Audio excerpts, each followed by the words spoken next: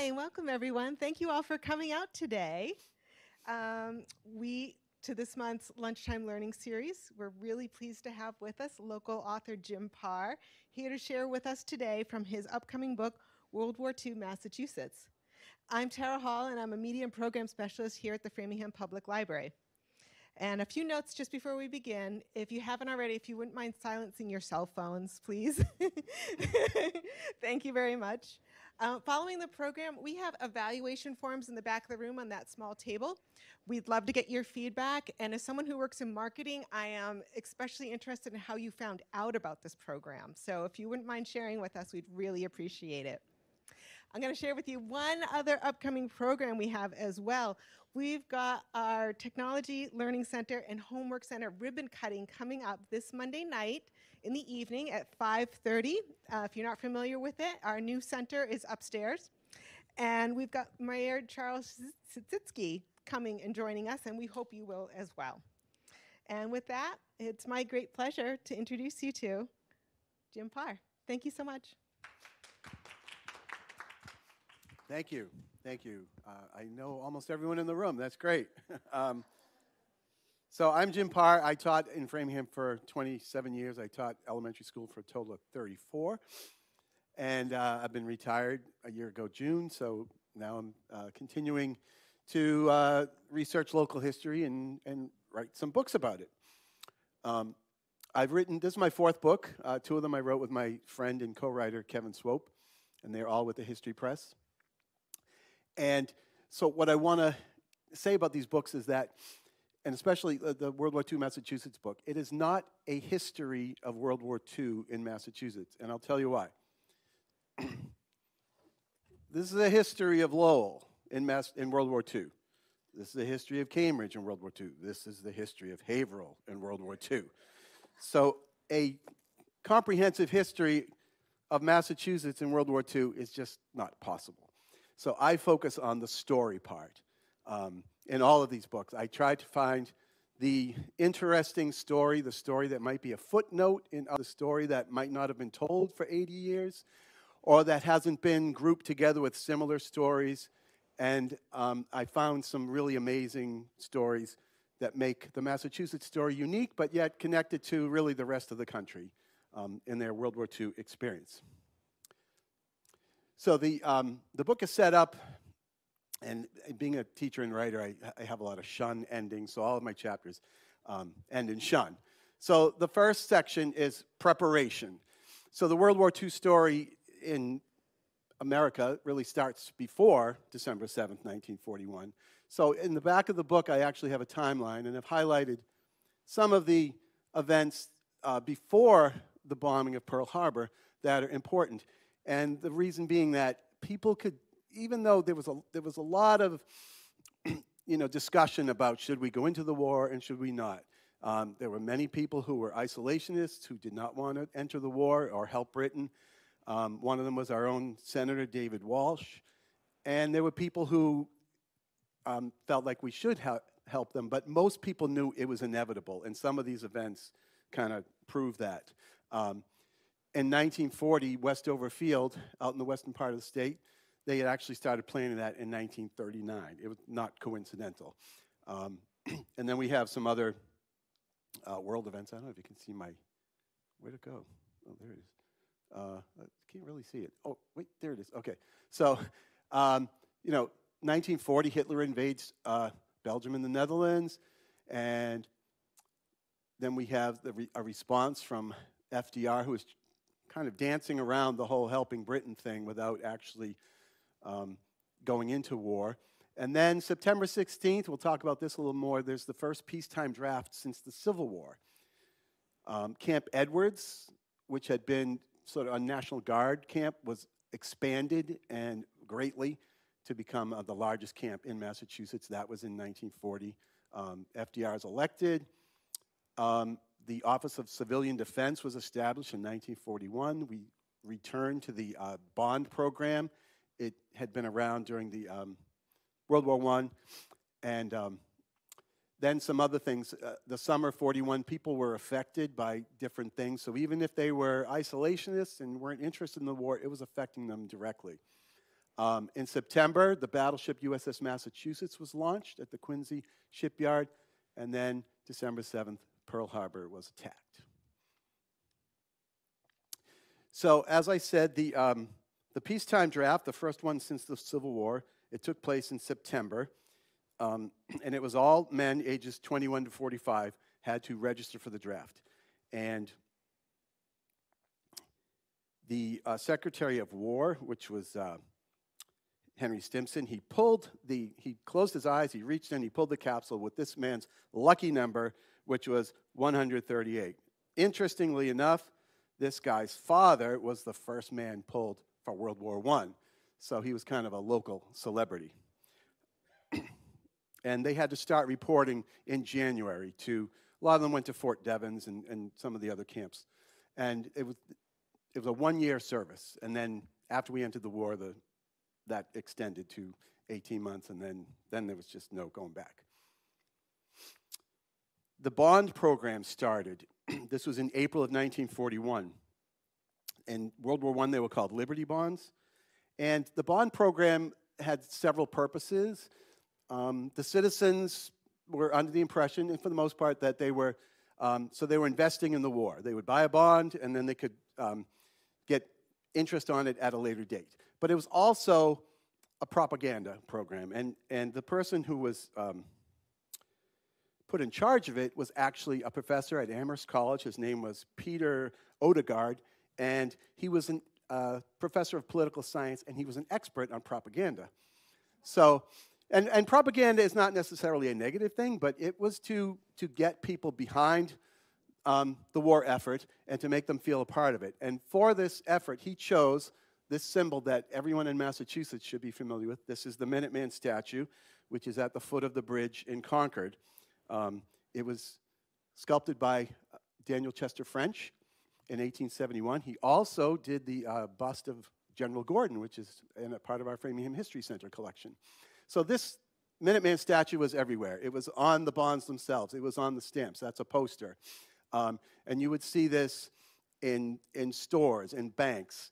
And it was the symbol throughout the entire war for the bond program. Notice that this is a stamp album, and kids could collect stamps like 10 cents at a time. And originally they were called defense bonds, and then after December 7th, they just stamped the word war on them because we were at war. So that summer of 1941, there were a couple of things that happened. The first one was that silk production was curtailed because whatever silk we had, we wanted to make sure that it was available for war use, and we also had no silk imports. And so a couple of pictures here. The bottom one on the left, those are some women in Boston who are going bare-legged to show their support and their patriotism. The top is actually an ad for stockings. And I think most of us know, but it's hard to think about, but that stockings were a huge part of a woman's wardrobe. Women didn't wear pants back in the 40s for the most part, and they wore dresses and they wore silk stockings. And nylon had just been introduced a few years before, and it wasn't that popular. So this ad was from Gilchrist's, and the V stood for victory and not for vanity, and they called them their victory stockings, and I think they were 79 cents a pair. On the right, we see some people from Maine who got stuck because they didn't realize that starting on August 3rd, oh, that's funny. Sorry. My phone, where I have my notes, it started writing, it was voice to text, so everything I just said is now part of my notes. No wonder I'm getting confused. Oh, wow. Anyway, so starting August 3rd, gas sales were curtailed, mostly in the East Coast because a lot of the tankers were getting sunk by German U-boats. So they could only sell gas from 7 a.m. to 7 p.m. There were no nighttime sales. And a lot of people who didn't realize this kind of got stuck on the side of the road. So this was all before Pearl Harbor, and there was more to come. Okay. So reaction. So we have the attack on Pearl Harbor, and people reacted in different ways. Governments reacted, businesses reacted, and we're going to take a look at some of those. So these are some of the headlines from Massachusetts. It's doing it again. Sorry.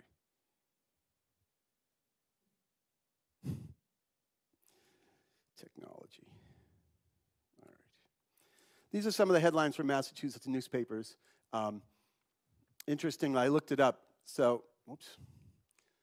Over here, the House voted 388 to 1. Does anyone know who that one nay was to go to war? I had to look it up. It was Jeanette Rankin, who was from Montana.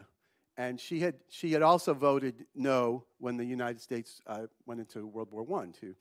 And she was a suffragette. She was for women's rights, and she was a very, very, she stuck to her guns about peace. And she said, nope, there should never be any war. So she was the one nay vote. And then soon after that, things really ramped up. One of the biggest fears was that another air attack would happen.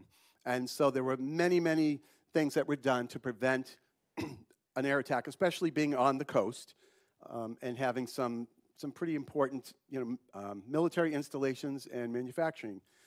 So in March of 1942, they painted the dome of the State House gray. They had to scrape off the gold leaf, and they had to paint it gray because they thought that might end up being a target. Hold on. I'm going to fix my notes here. Okay.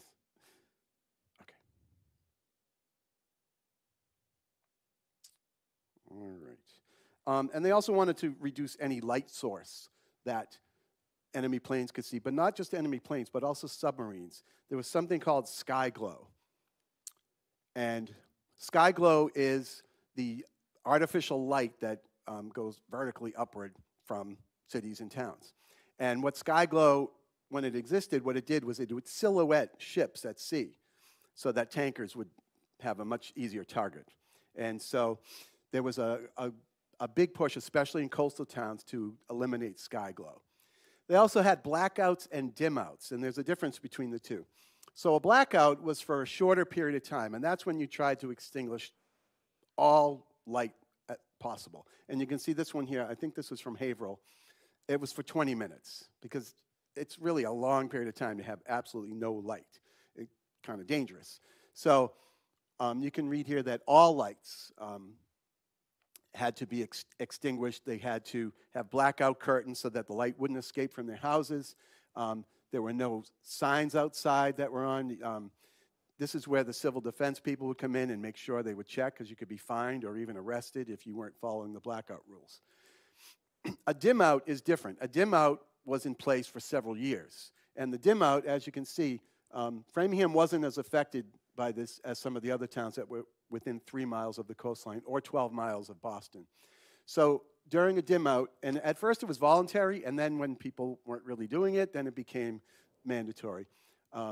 So all advertising and display signs, that included Christmas lights, outside Christmas lights.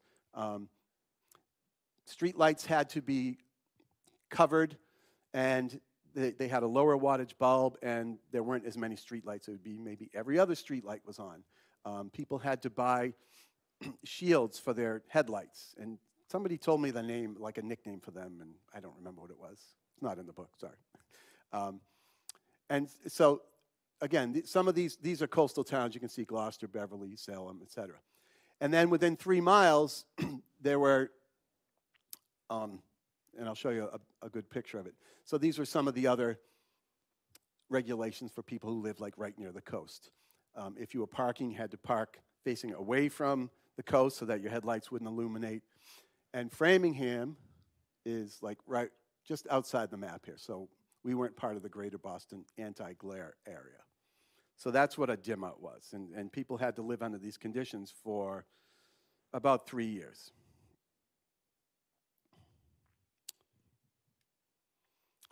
Something else that happened within the first few days of the attack on Pearl Harbor was that President Roosevelt,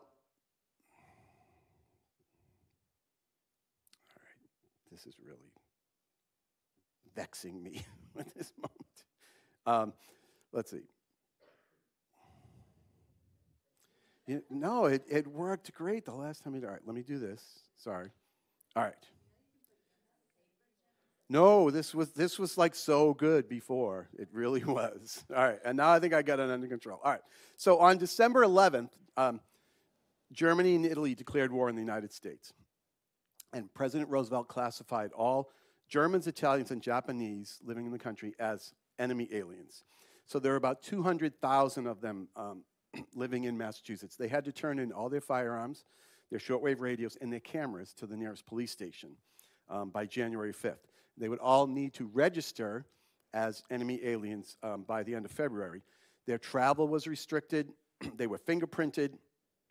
If they wanted to go outside of their own town, they had to ask for permission a week in advance. Mostly, it was the Italians who were affected. We did not have large groups of Japanese, or there were some Germans, but mostly Italians living in Boston, Pittsfield, and other locations.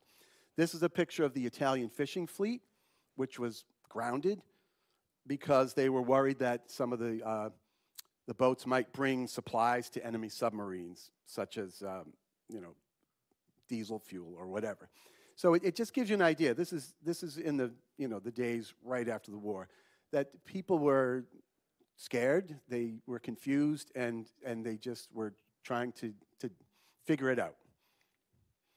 So thousands of people reported to their local offices by the February 28th deadline, and the FBI were doing surveillance in neighborhoods, and they had several raids to make sure that they could ferret these people out and do whatever. All of the things they turned in were held at the Springfield Armory for the duration of the war. And then in November of the enemy alien status was dropped for Italians after a lot of lobbying by Italian Americans. But it was, right, so if you had to manage an unruly crowd who didn't really listen to directions well and got angry and just caused a lot of chaos, who would you get to do that? I'm going to ask the teachers. This is a group of teachers right here, retired teachers. And that's who they got to administer the both rationing. That was in the spring of 42. And people had to go register. They had to give all kinds of information about who was living in their house, how many people, and then they got their sugar ration card. So the schools were closed down for about 4 or 5 days all across the state, and the teachers registered people. And then they did it a few weeks later for the gas rationing. So these are some housewives on St. Paul Street, just waiting to get their ration card. This is just a sample of some of the other things that were affected during the war. Some of them seem kind of random. So fireworks were banned, like personal fireworks, and that went into effect in 1943, and it's still in effect 80 years later. There are no personal fireworks in Massachusetts allowed. You could only have 20 different flavors of ice cream. All electric signs within 12 miles of City Hall were under the ban. And for a short time, sliced bread was banned. And you might say, why? And it was the steel in the slicers. They thought that they really needed the steel. And what happened was there were some companies who had, I guess, spare slicers. So they were still selling sliced bread, and other companies were not. Wonder Bread and Bond Bread, they took out ads describing how to slice bread because it had been around since 1928, and people just hadn't been slicing bread. And there were near riots in some of the stores that had the sliced bread, and so it only lasted for about 3 months. Then, when it was coming back, those same companies took out ads, and I'm going to read you an ad from Wonder Bread that was in the Boston Globe, and this is maybe part of it. It says, "What a joy to not have to slice bread. What a blessing that children may once again help themselves to good bread. Now more than ever before, in these days of food rationing and shortages, wonder comes as a godsend." So you see why that expression, the greatest things in sliced bread, people like their sliced bread. So we also had rubber was rationed, gas was rationed, and so horses started to make a comeback, work horses. They hadn't been around for about 20 years or so, and this is not just in Massachusetts. This is all across the country. I found examples of people who brought. Old Dobbin was a name just for like the horse, and the shay was like a cart or a carriage, and that comes from a song. So horses made a reappearance on the streets of all towns across Massachusetts. This happens to be Newton Center. That horse trough is still there. Now it's a planter, but they had to refurbish it so that the horses could get their water. And this happened in a lot of towns across the country. The city of Springfield, they had to go back to an ordinance of 1902 in order to issue a hackney license, because they just hadn't done this in years. This particular fountain was built in 1880, and it had been retired for about 20 years when they refurbished it. The stable business in Boston tripled. They used them for delivering milk, groceries, newspapers. The post office requested to deliver Christmas packages in 1942. The Boston Herald had given all of its delivery trucks to the Red Cross, so their entire fleet for home delivery was horse-drawn wagons. This was a popular song, Hitch Old Dobbin to the Shay Again. No.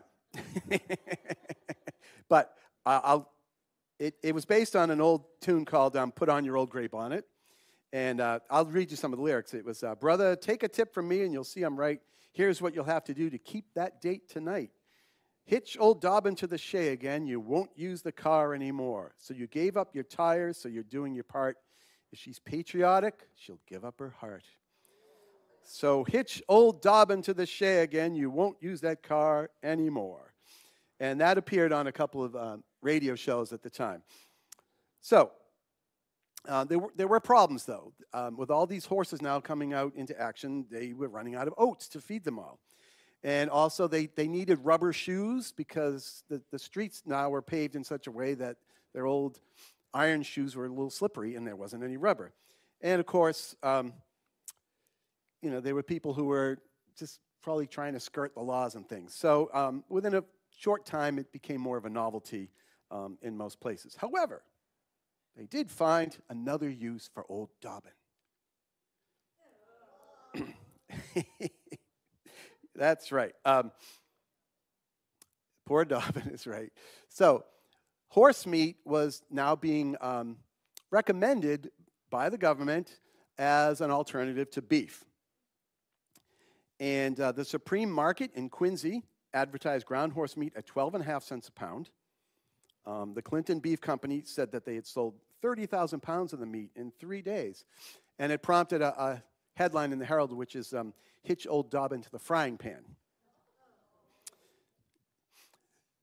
So here you can get some nice horse meat steaks at 35 cents a pound. What I found interesting in this same ad is this last line, which really wasn't necessary, which is, no waiting. The faculty club at Harvard, they were getting 15 to 20 orders per day for their luncheon special featuring a horse meat steak, onions, and potato salad. And they had to pass new regulations because people were passing off horse meat as beef. So they were not allowed in Boston anyway to make hamburger or sausage. They also, if they were going to sell horse meat, the lettering on the package had to be at least an inch high so people knew what they were getting. So there was a ceiling put on horse meat at 20 cents a pound. But as the war dragged on, there were shortages, there was black market horse meat, and again, it was sort of a novelty and it didn't really catch on. All right, so participation. So everybody had a way to participate in the war. Civilians, men, women, mothers, dads, kids, the family pet, and we'll find out about that. No, not dog meat, no, sorry. So one way was through scrap drives. And there had been scrap drives for years before the war. But now they had a new meaning. And more than anything, they were morale boosters. There were competitions between schools, between towns, between neighborhoods. And you could win a prize. You could get a war bond if you brought in the most scrap. And so we have a few examples here. So this is Governor Leverett Saltonstall, and he's wearing a welder's mask, and he is obliterating the face of Hitler just before they take down the decorative iron railing around the State House. And you can see the gray dome in the background. And then, not to be outdone, a week later, Mayor of Boston, Maurice Tobin, he took a torch to the decorative fence around Boston City Hall and set his shoes on fire. And that kind of started this, it was almost like a frenzy to just find iron railings anywhere you could. Cemeteries, libraries, city halls. People were just ripping them out, and they would sell them to scrap dealers who would then sell them to the government. They even went so far as to, well, what else do we have that's iron? Well, we have all these relics from the wars that, that we put in front of our American Legion Hall or our VFW or our town hall. Let's get rid of those too. This is actually Pittsfield, and if you're from Framingham, you might, sort of make a connection. There's an oxen team carrying a cannon. So from Pittsfield, the American Legion, they recreated the trip of Henry Knox, who during the Revolutionary War brought cannon from Fort Ticonderoga to Boston, and they had a team of oxen bring their cannon, I believe it was from the War of 1812, to Boston Common. They auctioned it off for $375 to a scrap dealer. And these were big events too. Again, like I said, they were morale boosting. They were, hundreds of people would gather, and they'd have parades, and they'd have signs and marching bands when they were bringing the scrap to either their own city hall or to Boston. So this is the Concord Free Public Library in Concord, and you can see in this old postcard there is a decorative iron railing around it, and you can see in this picture from last year there is no longer a decorative iron railing, but there are holes that show you where the railing was. And so Concord kicked off its junk rally week in November of '42 by ripping down the iron fence. And so if you go to places, cemeteries, libraries, and you look for these little holes, most likely there was an iron fence there that was probably scrapped during World War II. There was a woman in Marblehead, Charlotte Bragg, and she offered the century-old iron fence around her family's cemetery plot. She said that, "I know if my father and mother and other dear ones who are buried there were alive, they would want me to do just what I'm doing." Well, the Buckminsters, they wanted to keep their iron railing. One of the other things that was, again, that were big morale boosters were rallies, bond rallies. There were fundraisers for different war charities. And one of the favorite things to do at these rallies was to have effigies of the three, in one town they called them the three incendiary bums, and that was Hitler, Hirohito, and Mussolini. Hitler being the most popular to burn or hang. So we have some nice little girls in their party dresses, and they are driving a nail into Hitler's coffin. That's on Boston Common. This particular story on the right is one of my favorite stories, and it happened right next door in Natick. So I'm going to tell you about that. So on August 31st, 1942, they had a bond rally on Natick Common. It started with a Horribles Parade. Horribles Parades were, they still have them on the North Shore in some towns, but people would dress up and just do comic scenes in parades. So there was a hay wagon with hanging effigies of Mussolini and Hitler and Hirohito. They had an auction. They had a Lou Gehrig autographed baseball that got $1,000, and it was auctioned off by Joe Cronin, who was the player manager of the Boston Red Sox, and Judy Canova and Jackie Cooper, who were radio stars. And then at midnight, they buried Adolf Schicklgruber, which was sort of a mocking name for Adolf Hitler. People were under the mistaken idea that this was actually his last name. It had been his father's last name, but then his father's mother married a guy named Hitler. So it never was Adolf Hitler's name. And it doesn't seem like he's as dangerous and fierce if he's Schicklgruber. So there's lots of examples of him being called Schicklgruber. So at midnight, they buried a coffin with Schicklgruber's effigy inside of it to the jazz tune of I'll be glad when you're dead, you rascal, you. He stayed on the native common in the ground for a few days, and then some patriotic Natickites decided they didn't want him on their common. So they dug him up, and they dumped him at the Waltham dump. And from there, he was taken by some movie executives. They're not famous, so I looked them up. And they took it to Boston Common, where they auctioned it off, again, to the highest bidder, and Mrs. Lena Becker of Chelsea won it by buying a $500 war bond. So she wanted to dump it off the Tea Wharf, just like the Boston Tea Party, and the Coast Guard wouldn't let her. So she and her compatriots, they finally dragged the coffin to the Summer Street Bridge. They tossed it off into the Fort Point Channel, and it floated out to sea, never to be seen again. And there were loads of stories, again, across the country of effigies, mostly of Hitler, just hanging. Some of them were in honor of like employees who were, off fighting war, and a lot of them were featured at these rallies. So I mentioned before that a lot of the manufacturing concerns, many of them converted to wartime production, and there's just too many to mention, but this one in particular I found interesting. So this is the Ford plant at Assembly Square in Somerville, and I don't know, it was a mall. I don't know what it is now, but some of you might be familiar with it. So they built these, they were troop carriers. They're called Bren gun carriers. And that's an ad on the left from the Globe. And then the Army and Navy E Award for Excellence was a really coveted award for productivity, and they won that several times. And this color photo was actually a Bren gun carrier that is at the museum in Hudson, the American Heritage Museum. And the bottom photo is the Bren gun carriers actually coming off the assembly line in Somerville. And they were mostly used by British troops. The Springfield Motorcycle Company, the Indian Motorcycle Company, rather, in Springfield, they made 22,000 motorcycles that were used mostly by the British Commonwealth.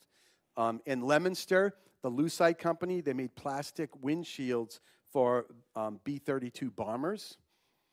In Haverhill, which was the shoe capital of Massachusetts, they converted a lot of their factories to making things like cartridge belts and knapsacks and duffel bags and all kinds of other things. Some companies just produced their regular product, like the Necco Company, manufacturers of the famous Necco wafer. They sent them to armed forces at home and abroad. The Boston Elevated, which was the elevated subway car, they employed female conductors for the first time. They were known as conductorettes. And it was the first time in 50 years. So they had the same duties as the men, and they were paid the same amount of money. Now, a lot of other residents participated by actually joining the service. And there were 500,000 Massachusetts men and women who served during World War II. And you see I have my service flag here, my Blue Star flag. And so you could buy a flag, and you would hang it on your window. And if it was a blue star, that meant you had someone in the service. And if that person was killed in action, then it became a gold star. And then companies would then hang their own flag for their employees. This happens to be from the Boston Globe. So at the time this picture was taken in, I think, 42 or 3, they had 3 of their employees were killed, and they had 132 serving. There was one of these flying from Framingham Town Hall. It's in the Stephen Herring book. You can see a picture of it. Now, the woman who probably had more flags or more stars than anybody was Annie Jordan of Jamaica Plain. She had, they did a story on her when she placed the 10th blue star on her service flag as her son Francis reported to Fort Devens, joining his 9 brothers who were already in the service. Some well-known people who served were Henry Cabot Lodge, who was our senator. He actually served twice in Italy and in North Africa. President Roosevelt's son, John, he was working at Filene's at the time, and he joined. Arthur Fiedler was in the Coast Guard Reserve. And then 2 Red Sox players. So one of them had a season average of .406 one year, which has never been repeated. He's in the Hall of Fame. He has a road and a tunnel named after him. The other one found himself at a conference in Zurich in 1944 carrying a Luger pistol and a capsule of cyanide. You'll have to read the book to find out who that was. But Ted Williams, there was lots of discussion over Ted Williams, and anyone who was famous, especially in the sporting world, people were just questioning what's their service availability. Are they in? Are they out? And Ted Williams especially. And he had never had a very good relationship with the press anyway. So Ted, he went from 1A, which is ready for service, to 3A, which was he was supporting a relative, which was his mother. He was the sole financial support for his mother. And his status flip-flopped, and it was reported on, every time something changed in the news. And he didn't have much comment about it. And then finally, one day in May of 1942, it just was reported that he had enlisted the day before. He had gone into Boston, and he joined the V5 pilot training program. He never actually saw any action. And that might have been, purposeful on the part of the Navy. He did some training, and then he was a pilot trainer himself. He did see action in the Korean War. Interestingly enough, so he went into near the Boston Garden. I had the street listed, but you can look it up. Anyway, so he went in there on May 22nd and enlisted, and that's what this is a picture of. 3 weeks to the day, another Massachusetts resident went in and signed up for the same Navy flying program, and that was George Bush Sr., interestingly enough. I said that the family pets got involved. Well, believe it or not, they had a program called Dogs for Defense. Now, think about your friends who have dogs, or maybe you yourself. Many dogs today, including my own siblings who own dogs, treat them like members of the family, even better than members of the family. So it is really hard to imagine people in 2023 just offering up their dog to be taken by the Army and maybe never to be returned, and to be put in harm's way for 2 or 3 years. But people did this. Children, and I'm going to tell you a story about these children on the left there. Children were begging their parents to let their dogs go off to war. So this was called the Dogs for Defense program. It was the brainchild of Harry Caesar. He was the president of the American Kennel Club. And he noted that dogs, they had superior senses of hearing, vision, and smell. And they had been in use for years by their enemies and some other allies. So he thought that we could recruit 125,000 dogs to do guard duty, to do military duty. They would be brought to regional centers, they would be trained, and then they would be shipped off to different parts of the country or the world. And the response was overwhelming. So they had to be well-behaved purebreds between 1 and 5 years old, weighing at least 50 pounds and 18 inches high. And then as the need increased, mixed breeds were allowed, except for chows. They were found to be just unreliable and rejected. Sorry, chows. So there was a kennel in Newton that was a receiving center. They were trained in various places. One of them was in Dedham at some old polo grounds near the Charles River.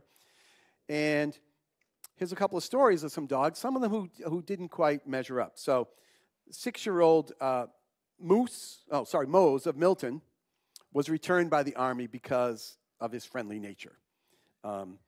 And 4th grader Lloyd Beckett Jr. had a blue star hanging in his window for his dog Mose, and he took that down when Mose was returned. Now, this dog, the German Shepherd you see on the left with the children, his name was Sailor, and he was from Randolph. He was owned by the Mackenzie family. That is, 7-year-old Anne and 5-year-old Robert Mackenzie. Oh, they look like they're the same age. But anyway, so they decided they wanted Sailor to go off because they had an uncle who was in the service.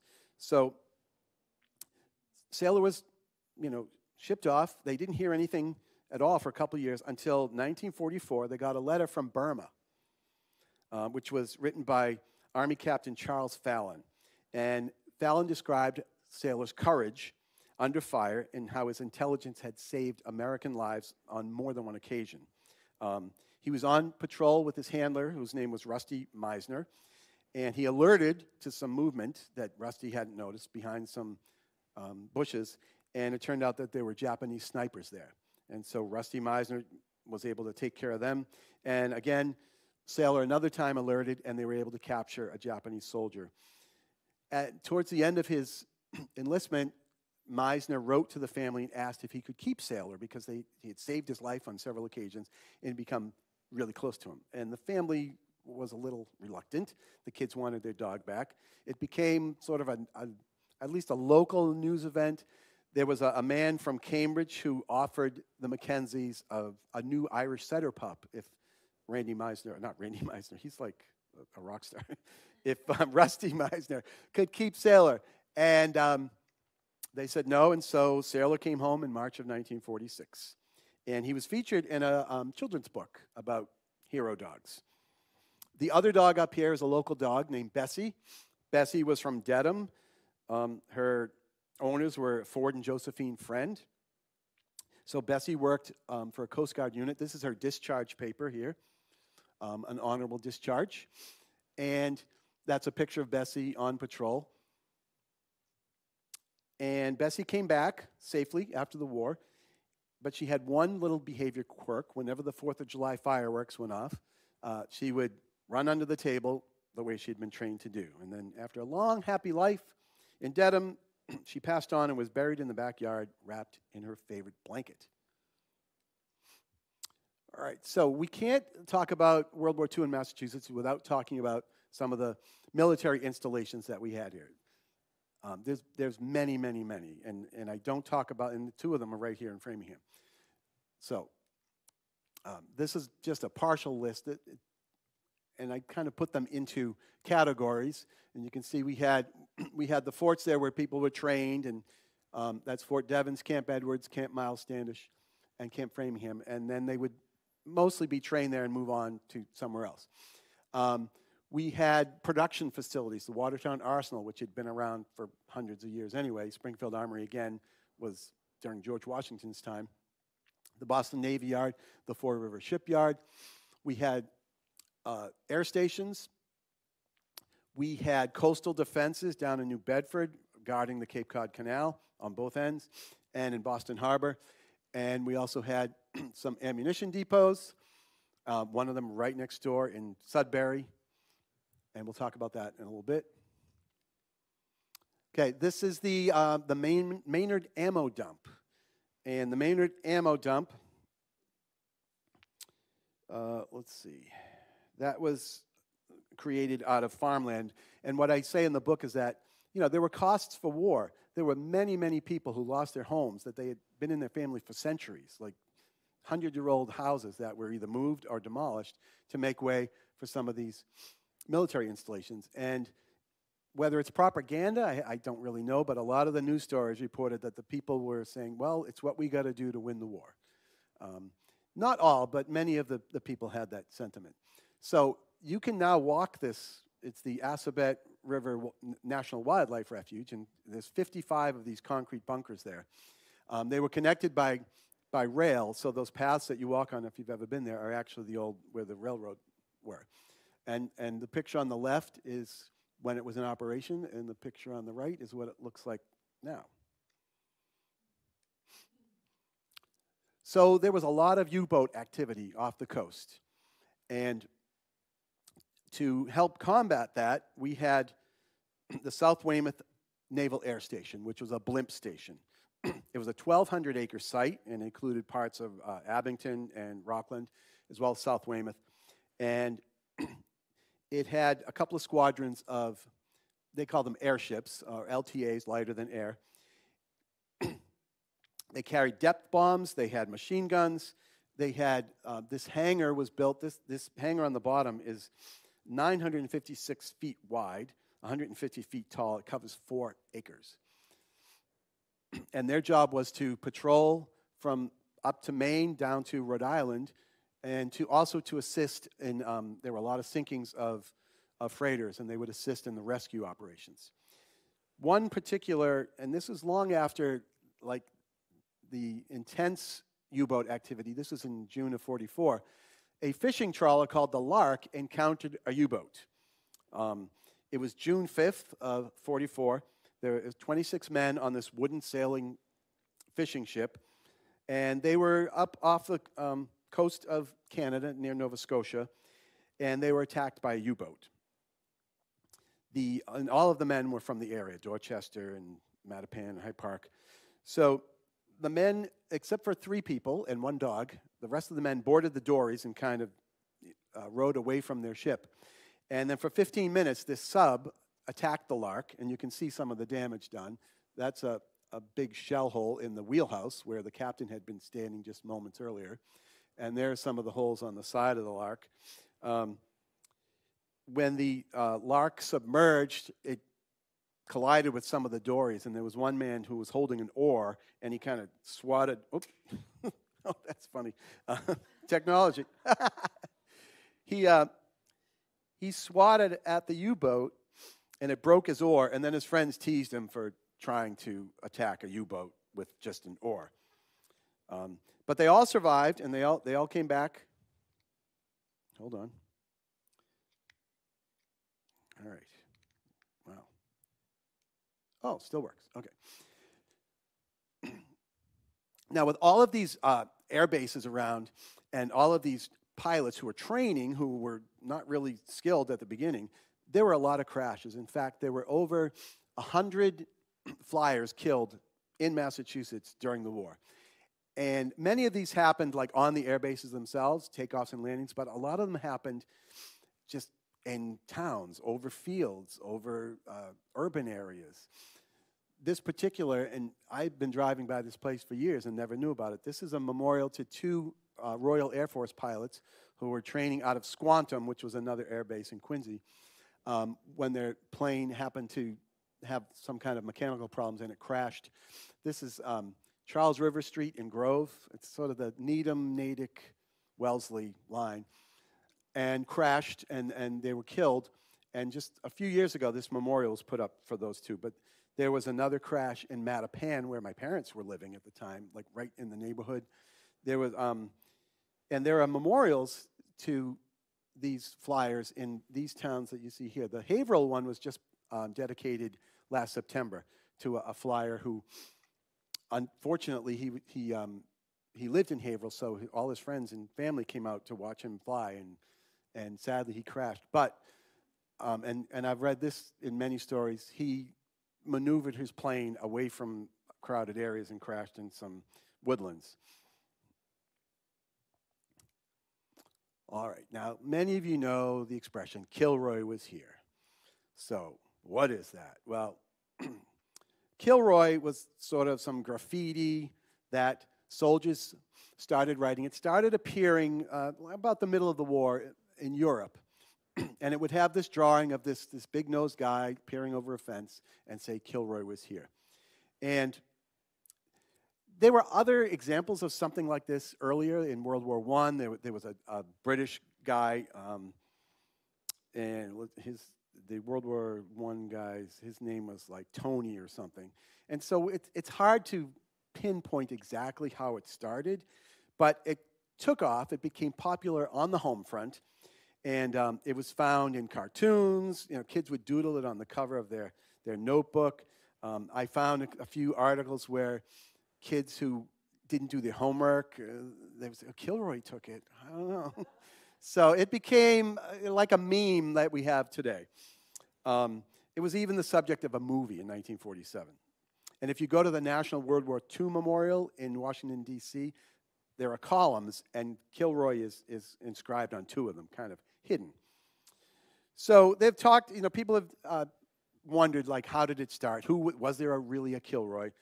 And there are 2 people who were the leading candidates for being the actual Kilroy, and they're both from Massachusetts. So the first one was Sergeant Francis Kilroy of Everett. In an article in the Globe in 1945, he told the story of how he was stationed at Boca Raton, Florida, training, and he had a bout of the flu, so he had to go to the infirmary. And his friend, named Jimmy Maloney, missed him from, you know, training or in the barracks or whatever. So he just started writing, Kilroy will be back next week. So then when Sergeant Francis Kilroy got better, and he shipped overseas, and he landed, and then everywhere he went, he saw Kilroy was here, and supposedly written by his friend to honor him. Well, he had his moment of fame. It was more of a local fame because people across the country, this is after the war, were still wondering, who is Kilroy? And there were lots of letters to the editor. I was Kilroy. I knew Kilroy. So finally, the American Transit Association, along with the Boston Elevator Company, they had a contest, an essay contest, to see who, once and for all, who was the real Kilroy. And the prize was a defunct trolley car. It's just what everybody needs. A 20-ton, 1910 model streetcar. Well, they found a winner. His name was James J. Kilroy. He was a 44-year-old father of 6 from Halifax. He had started working at the Four River Shipyard in Quincy a couple of days before Pearl Harbor. And he says that he used to write the phrase on the parts that he inspected. Kilroy was here. He also wrote it on the bulkheads of some ships that were made there, the Lexington, the Baltimore, and the Massachusetts. Well, they liked his story the best, so they awarded him the prize. And this is a picture of them loading it up to deliver it to Halifax, Mass. Now, Kilroy had 9 children, and he had told everyone that he was going to use it as a bedroom for 6 of his 9 children. Now, people still were, a little sketchy about whether this was the real Kilroy. However, the final word, I think, was said in November of 1946 in an editorial in a California newspaper, and I'll read it to you. It says, Kilroy's identity really is of little consequence. People all over the world know who the real Kilroy was. He was personified in the American fighting man whose valor and industry defied the dictators who believed Kilroy couldn't get here, and if he did, he couldn't stay. Well, here we are in Framingham. So some of you might recognize this as Cushing General Hospital. Let's go to the Cushing part. Okay, it was established, that's 110 acres in the southwest section of Framingham, near Farm Pond, close to the railroad line. Construction began in April of 1943, and it was dedicated in January of 44, named for Dr. Harvey Cushing, who was a brilliant neurosurgeon who taught at Harvard Medical School. And he had been a colonel in France in World War I. There were 95 semi-permanent buildings, which included medical facilities, patient housing, administrators' headquarters, barracks for staff, warehouses, recreation halls, a chapel. There were hospital trains arriving from Boston on a regular basis.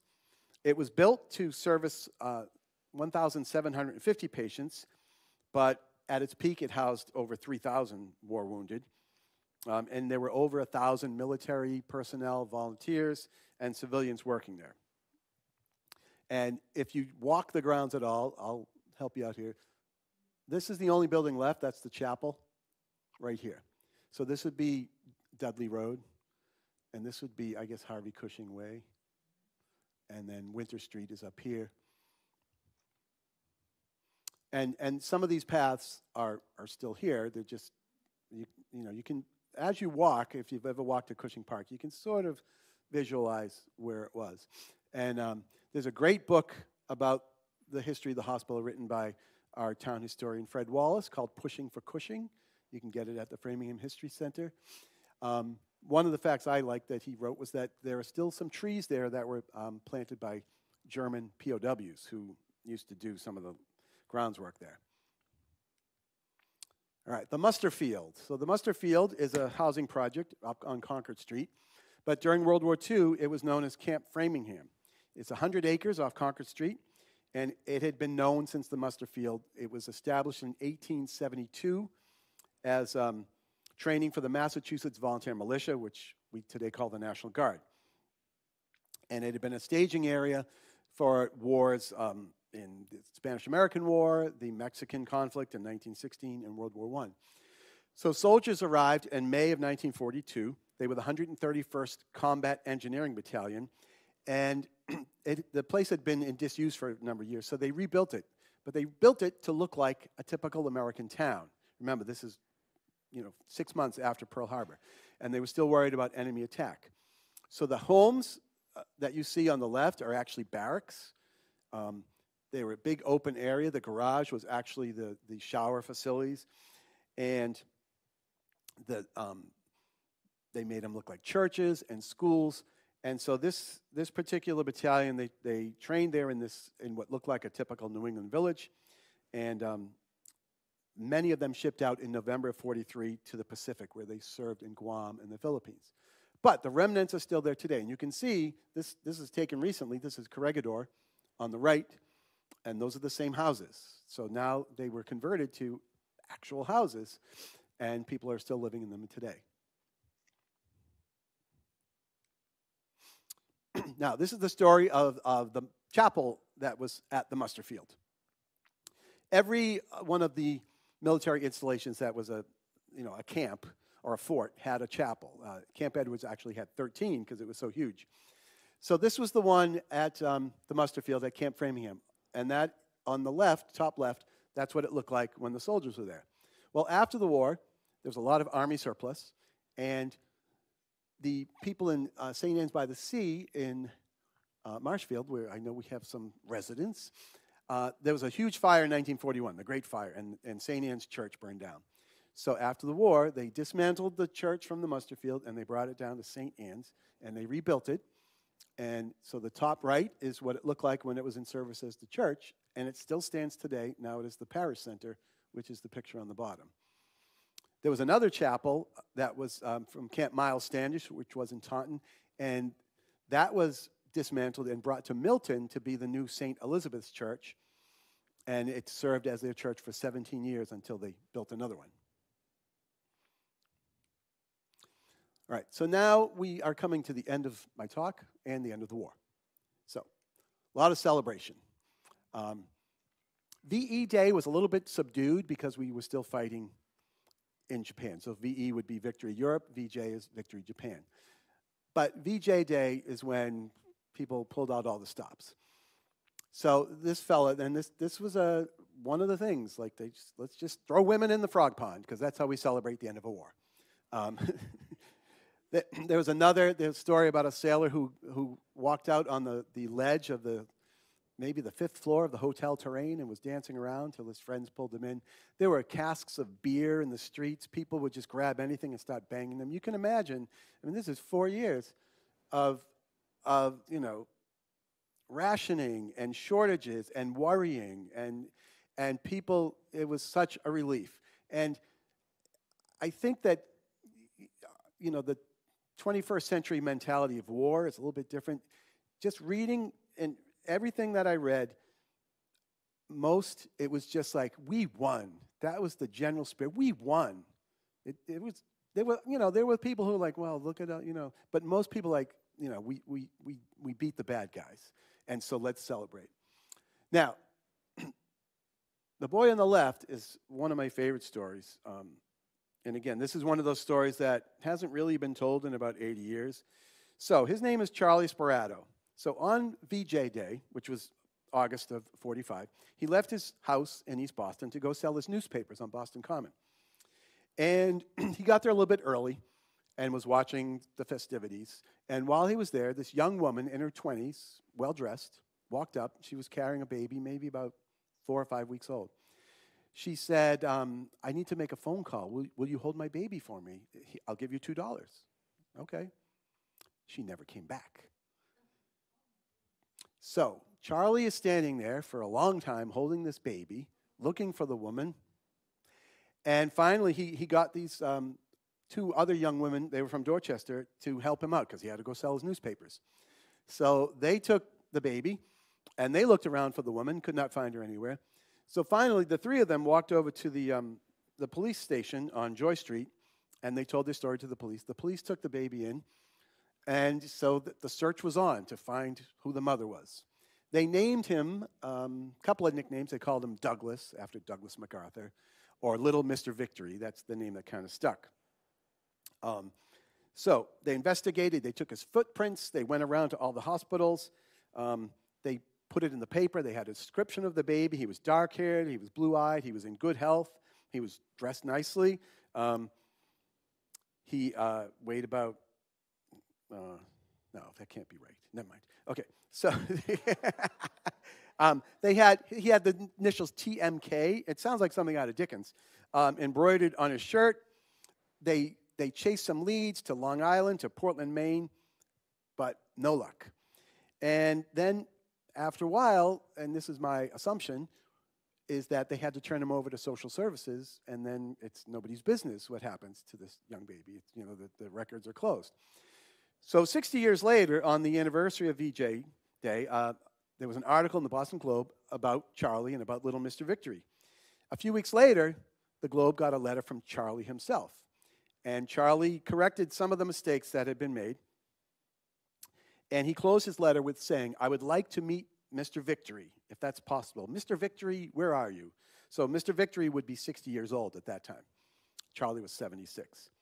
Well, during my research, I found this obscure website that had nothing to do with World War II, but somewhere on it, this man wrote about how he found little Mr. Victory.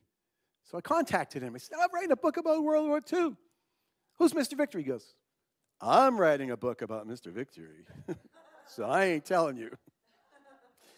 So that was that. So there was a woman in Chicago that I believe might be Mr. Victory's daughter. That's the only clue I had. So I wrote in my book that those familiar with the story have asked the same question for years and are hopeful that the mystery will one day be solved and shared. I guess.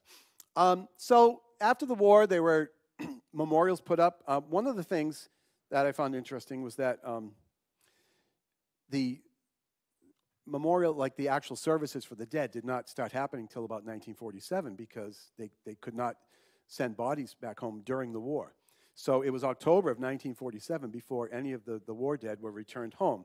And when they were, they had ceremonies that you would think would be worthy of a general or a king. This particular one on the right is from Dedham. He was Anthony Palermo, who was killed in action in Normandy. And it's not a very good picture, but his coffin is on the same caisson that carried President Roosevelt just 3 years earlier and pulled by white horses. And so this was happening all across the state. The bodies would be met at train stations with honor guard from the American Legion, the VFW, and every single one of them, and week after week, you read in the paper about these ceremonies, and people in town came out to honor these dead. And then they started making memorials. This is our Framingham War Memorial. This is an old picture. It's been refurbished since then. That came in 1953.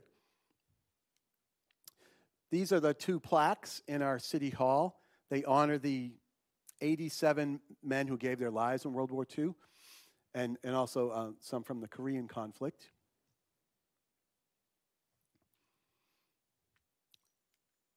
And I'm going to tell you one Framingham story. So, this is Raymond Hickey. He was born in Framingham on February 28, 1922. His father, John, was a patrolman, a policeman, and his mother, Mary, was a housewife. He had an older brother, John, who was born in 1920. When Raymond was about 3 years old, his parents moved to a few blocks from Clark Street to Arthur Street into this home, which was about 8 years old at the time. We'd call it a New England Foursquare. And there were lots of kids in the neighborhood. Most of the people on the street worked for the Dennison Manufacturing Company. And Ray's best friend and next-door neighbor was Walter O'Donnell. Raymond left high school after 3 years. He was working at a metal shop in town in December of 1941. And he and his friend Walter, his next-door neighbor, were actually in the movies when they found out that Pearl Harbor had been attacked. So he enlisted in the Army, Air Corps in Boston, and he trained as a radio man at Scott Field in Illinois. He also trained in Texas, in Arizona, New Mexico, and Nebraska. He shipped out in December of 1943 to an air base in England. And there he was assigned as a radio man on a 10-member crew in the 702nd Bomber Squadron.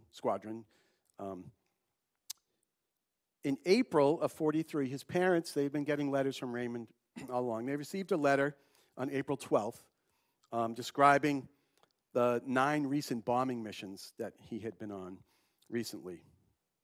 That was the last letter they got.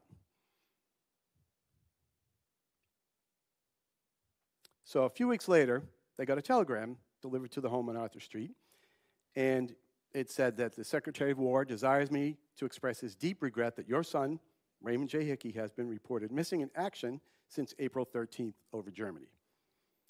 If further details or other information are received, you'll be promptly notified.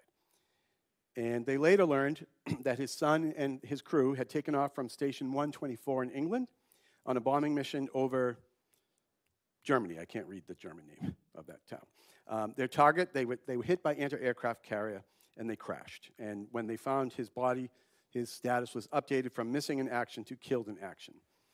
His remains were returned in 1949, and he was buried with full honors at St. Stephen's Cemetery, and he was posthumously awarded the Purple Heart.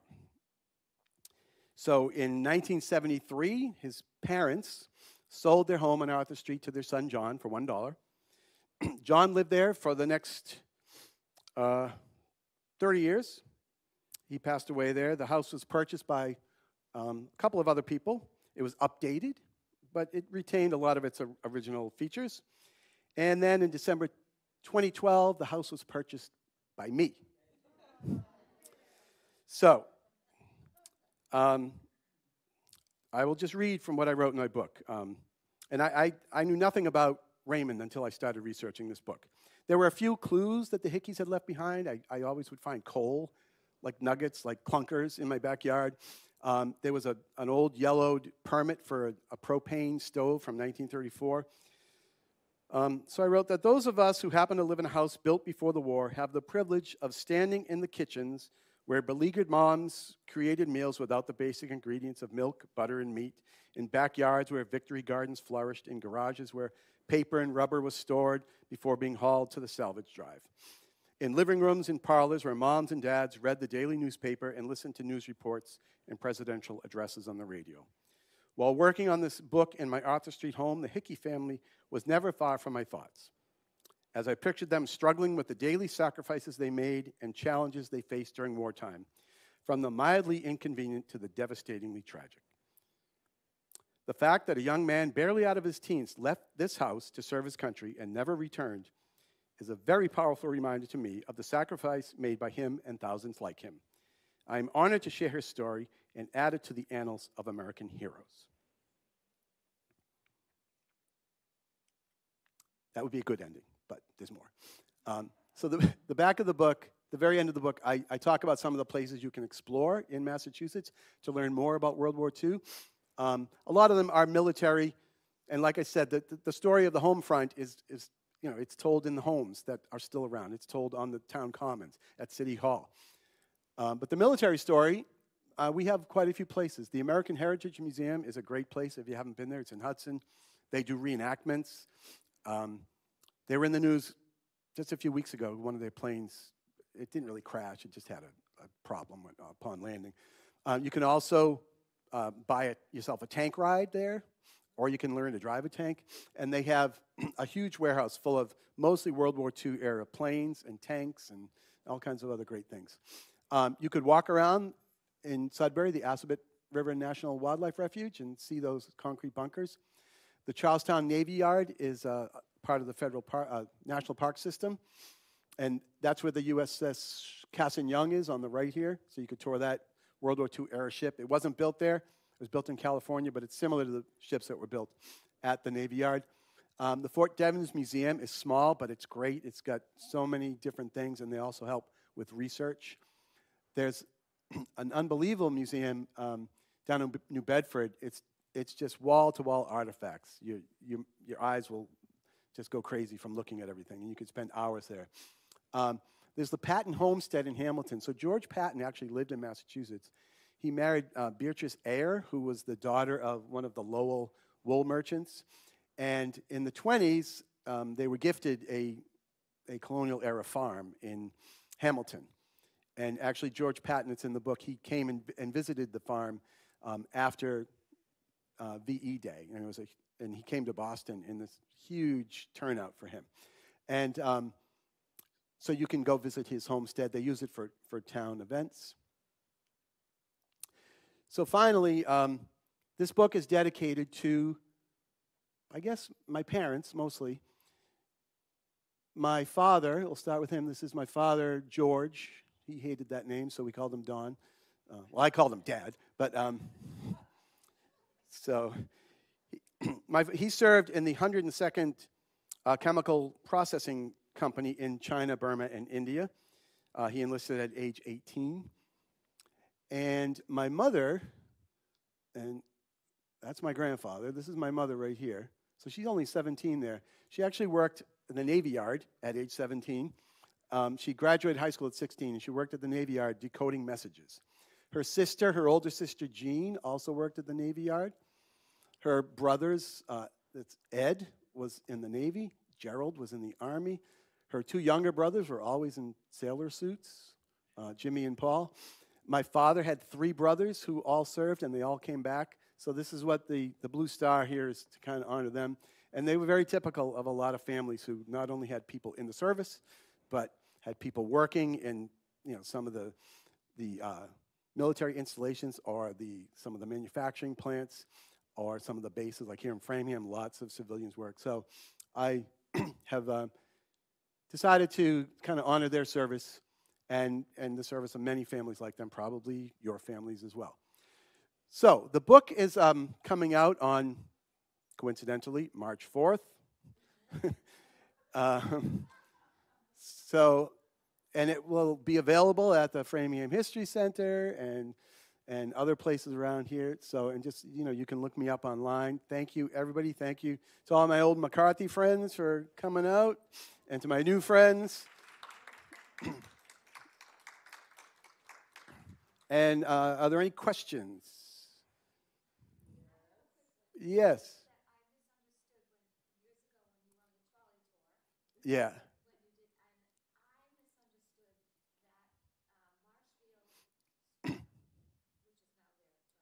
Yeah. Yes. Yeah.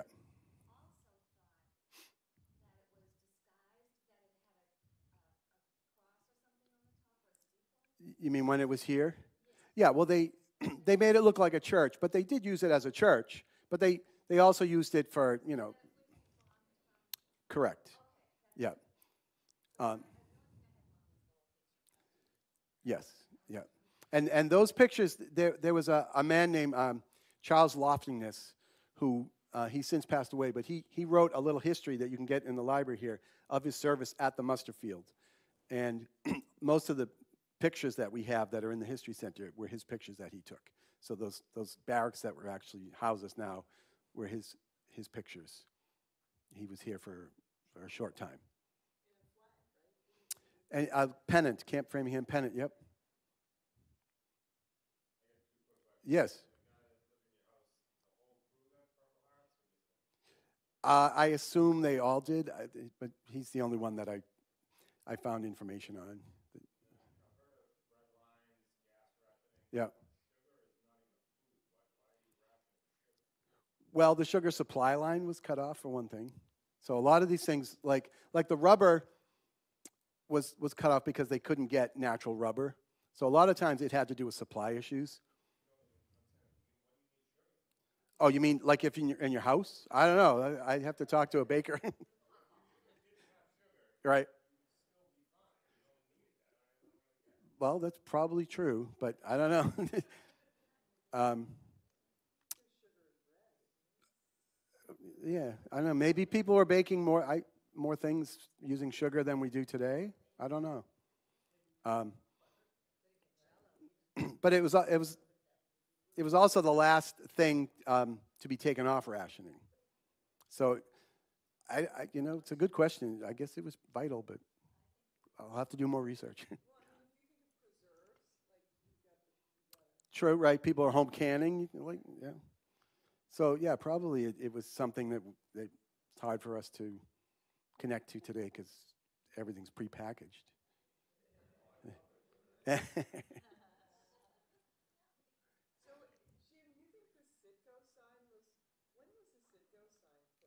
I think that's after the war. I think so, yeah. Yeah, yes, a big target. Yeah.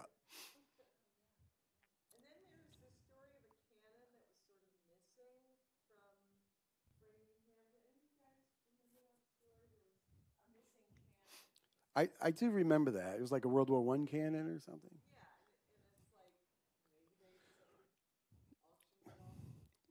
If if it most likely, because I remember growing up, people would always say, if you go in a cemetery and you see the holes, it was World War II, and I'm like, really? I don't know. But then I found actual articles, like the Concord one. You know, I didn't want to report it unless I saw in writing that they actually took that fence and gave it to the scrap pile, and they did. It was in the Concord newspaper, like, hey, we're taking the fence down. Um, yeah, well, most of it, yeah, a lot of it is newspaper articles because that they reported on the things that I think would be like footnotes in other histories. You know, the things that I find interesting and they're forgotten. But there was also a lot of books just to get the background, you know, what was happening in the world. And but I'm retired, so I had time. So, oh,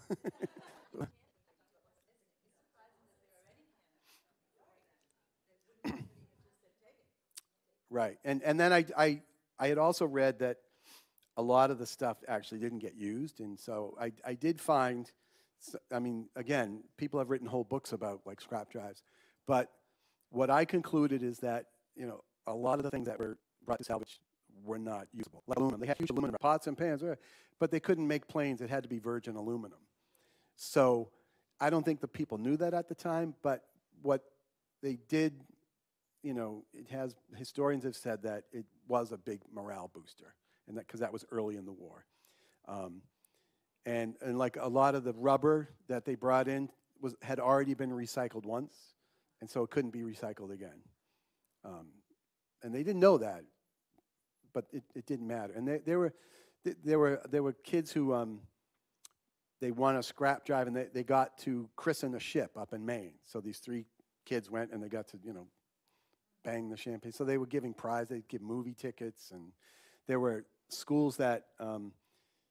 For the war bonds, they donated enough, or they bought enough war bonds, they got to buy a Jeep. So they would drive the Jeep to the school, and all the kids would come out and have their picture taken, and then they'd drive it off. So, what's that? LJ. Yeah, right. So a lot of the things were just it was a propaganda war as well. To keep, I mean, imagine 4 years. I mean, a lot of us were like, during COVID, like, oh, when's this going to end? This is 4 years, and at the same time, your brother's over in Burma may be getting killed. So there was a lot of things to try to, keep the momentum going. And you can read all about it in March. Yes. Oh.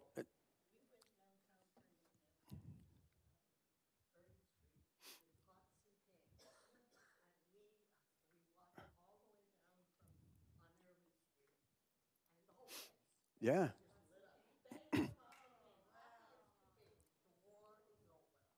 Yeah, that's.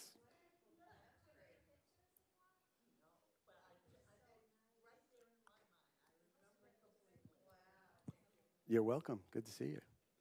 There's a lot of particular stories in this book. This is Ray Callahan's Historical Reflections, where he talks about individual Framingham servicemen, like a bunch of them. So